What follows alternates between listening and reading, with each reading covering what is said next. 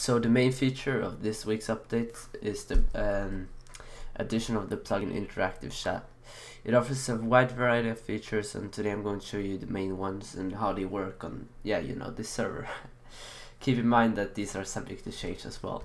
The main feature is the mentioning feature. If you type someone's IGN in chat, let's say I type this Vernick guy's name, he'll get a ping which shows up. And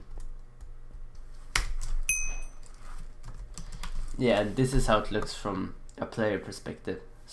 This could be good to catch the attention of another player or a staff member, and it's also beneficial if you want to know when someone tries to talk to you, but you don't really want to bother reading chat all the time, And another feature that this plugin introduced is the way to share stuff in a more interactive way in the chat. So you type things in brackets is how it works, and it will show the rest of the players these things. As of right now, these are the following things you can use. So it start off with in like this, and it will show off the player's inventory. So you click it and they can see your inventory. Then we have item like this.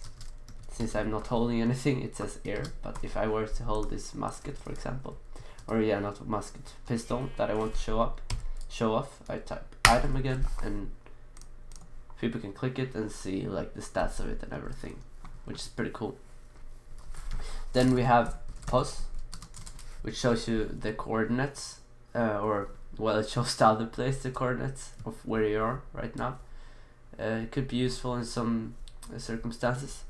And then last but not least, we have ping to explain the lag to other people. See, the server is based in the US and I'm from the Europe, so right now I have 97 ping, which is pretty high, but yeah, it's a good way to show other people your ping, basically, if they don't want to look at tab when there's a lot of players online.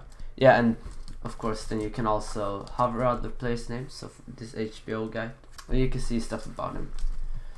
So that was really it, and don't forget to join the server using the IP in the description, and for the rest of the week's changes, check out the changelog in the Discord, which will also be linked in the description. That was it. See you.